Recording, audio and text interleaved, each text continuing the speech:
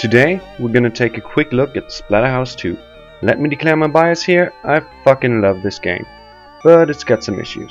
The first of which is pretty apparent as soon as you look at the box. I mean, what the fuck is this shit?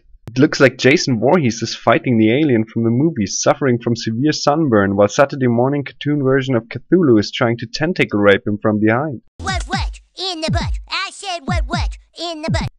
Also, what's up with this ugly ass ghost, and did he just shit blood? I mean, I know there are representations of enemies in the game, but this game is supposed to be scary. It's dark, it's gritty, it's violent. This doesn't look scary though, it looks fucking goofy. This is what the cover should have looked like. Or this, or maybe something like this. But not like that. And I don't think it was a conscious effort to tone down the violence so shop owners wouldn't flip their shit either. At least they had no problem advertising the fact that this game lets you take a chainsaw to a baby on the back of the box. Yeah, you heard me right, but more on that later. In the box we have the game and the manual. I never understood why Sega would print the manuals in such a shitty way. Why are all the languages next to each other? Why wouldn't they have a separate section for each language, you know? Like in every other manual on the entire planet. As far as manuals go, however, this does everything right. It elaborates on the story, it gives you useful information, like that Rick gains a life at 20,000 points, and how to do the slide kick that never ever works when you need it. It has got a small section on the weapons and enemies, and it's not even that badly written. It actually helps to read it before playing the game. So, let's fire this thing up. The story can be summed up like this. You are Rick. This is your girlfriend Jennifer. She suffers from a bad case of cartridge mouth.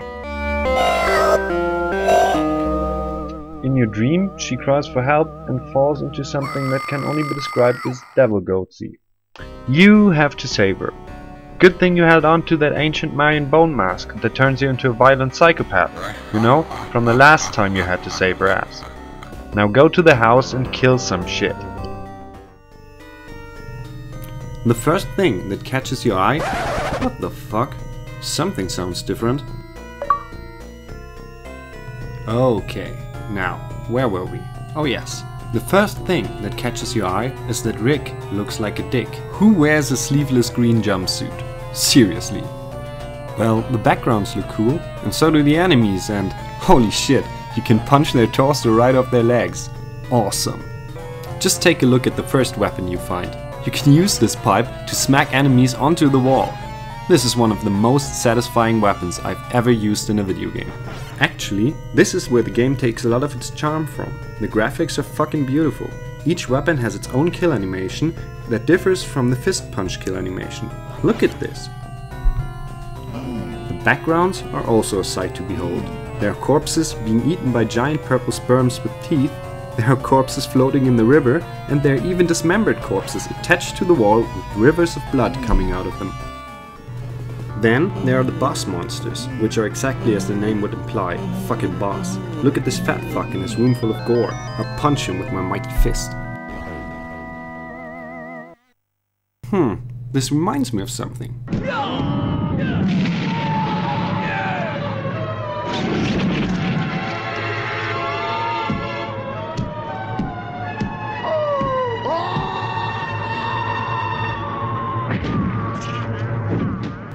People are always talking about the 16-bit wars and which of the two consoles is better. To me, it has always been the MegaDrive, because of games like this. Just look at this. Show me the Nintendo game that lets you use a chainsaw to fight an aborted fetus that has been hung from the neck and vomits acid. Yeah, I didn't think so. This is one of the coolest bosses in video game history. I imagine it's not too popular with the Christian gaming demographic though. Now, playing this game, two of its flaws become painfully apparent. The first is that Rick not only looks like a dick, he also jumps like a dick. Shit!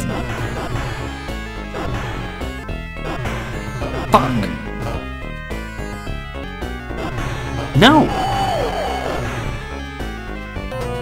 Get your fat ass over there, you idiot! No! Yeah, Super Mario, this is not. The other problem is that... What the fuck? Why did you just drop the shotgun? Well, Rick apparently suffers from a rare form of OCD that prevents him from bringing objects into another room. I know they did this so they would have to draw the custom kill animations only for certain enemies, but it still pisses me the fuck off. Some people say this game is very hard, and it's true, it's not an easy game, but it's not unfair either. This is a pattern recognition game, and as soon as you figured the patterns out, you can even play this without losing one heart, like this guy. Personally, it took me and a friend between 4 and 5 hours to beat this game. It's forgiving in the way that it gives you passwords that let you start again from the beginning of your current stage. It also introduces the stage hazards to you. This guy, for example, falls into the sperm pit, and this guy gets eaten by piranhas. Not only does this spare you some cheap deaths, it is also handy because not all of the pits are deadly. This one, for example, just puts you onto an alternate path. The music is good too. It mostly fits the tone of the game, and aside from the speech, the sound effects are okay too. Except, what the fuck is this supposed to be? What kind of monster makes such a petty noise? You will hear this constantly. This scream works with no monster, ever. Look, I can prove it.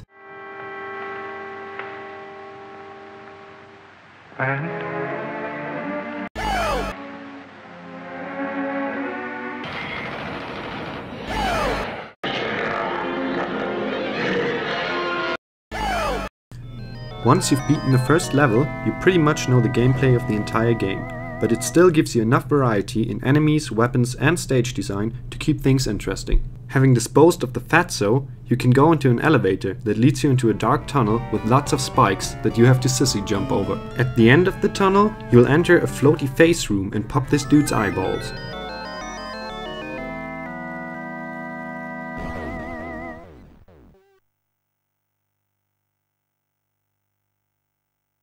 From there you walk through a door that leads you to a river where piranhas bite you in the dick. The river leads you to a wooden cabin, where you meet the babies and saw them in half. A nuclear testicle appears, which you pop with your trusty chainsaw, leading to one of the most epic level endings ever.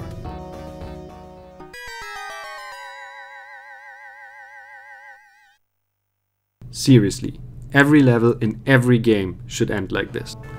From there, Rick has to cross a wooden bridge, which is being eaten by the octopus thing from the cover. This one doesn't look like a Saturday morning cartoon though. The bridge leads you to a path with ghosts that screw with your directional movement. Also, a lot of holes, which all mysteriously lead to the same fucking point in the same fucking tunnel. Both the path and the tunnel lead Rick to a boss monster, the face of which suspiciously looks like a butt.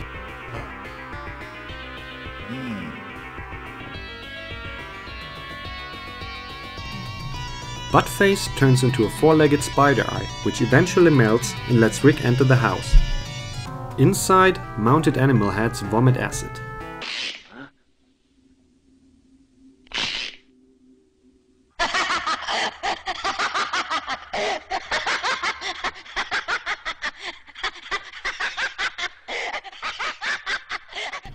And Thing from the Addams Family movies fingers Rick's asshole. Crossing the pickled monster farm, Rick enters the sewer, because there always is a sewer level. Up the stairs waits Waldorf's insane brother, who tries to firebomb Rick.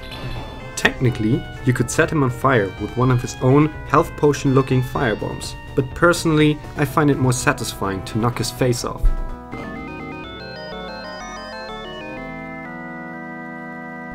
The next stage is a ritualistic looking place, where this happens.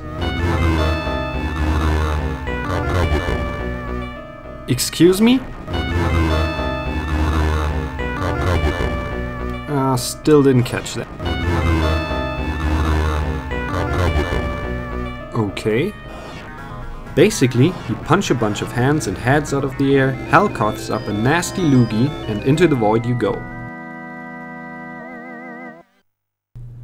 At the end of the most uninspired stage of the game, you meet the most uninspired boss of the game.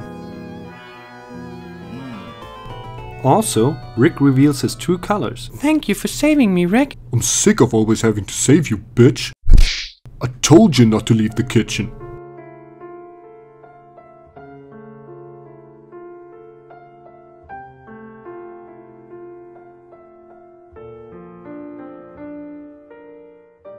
After defeating the second uninspired form of the uninspired boss, Rick and Jennifer leave through a portal that brings them to, once again, an elevator. In the true spirit of every escort mission ever, Jennifer does fuck all to help Rick. Well, at least she can't be hurt. Jenny's apathy carries over to the next stage, where you meet the Kraken again. She's probably still pissed, because she doesn't even hand Rick the spikes he punches out of the air with his bare hands, like only a real man could. Finally, they make it to the shore, where Rick has to make his last stand against the end boss, the Loogie from Hell, which will turn into the Red Falcon's retarded little brother.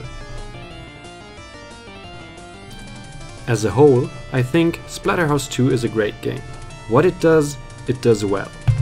However, there are other games that do the same and are much cheaper. You should only pay the inflated prices for a physical copy if you find this game as aesthetically pleasing as I do. Because as far as 16-bit violence goes, you can't do much better than this game.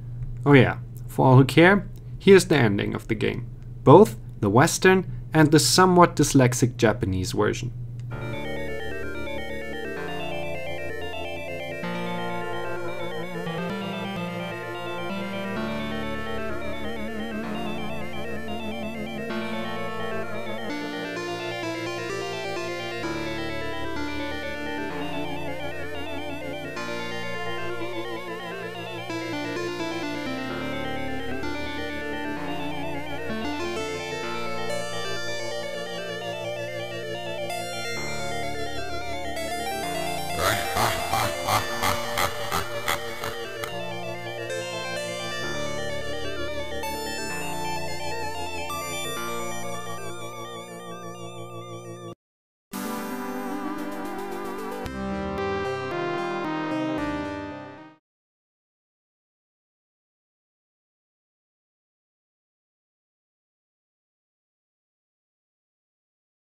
Gleich rutscht mir die Hand auf. Du wirst mit den Kindern nirgendwo hinfahren. Ich werde euch mit der Axt durch ein Labyrinth jagen.